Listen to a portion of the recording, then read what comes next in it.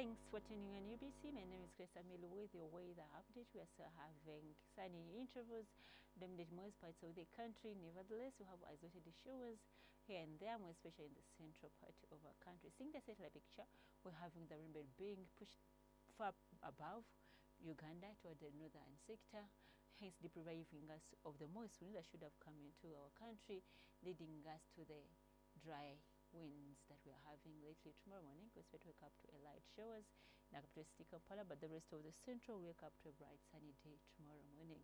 Moving to the eastern, we are having light showers remaining in parts of Jinja and parts of Tora and nearby areas, but Salta and nearby areas is expected to wake up to a bright sunny day tomorrow. Western stretch, I expect to have sunny intervals dominating that side. The northern sector, sunny conditions expected to dominate in the north.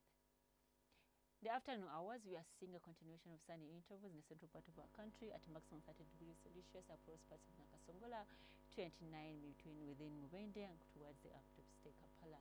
Then moving to the east, we are having a sunny intervals dominating that side at maximum 30 degrees Celsius across Salty, 29 the rest of the eastern.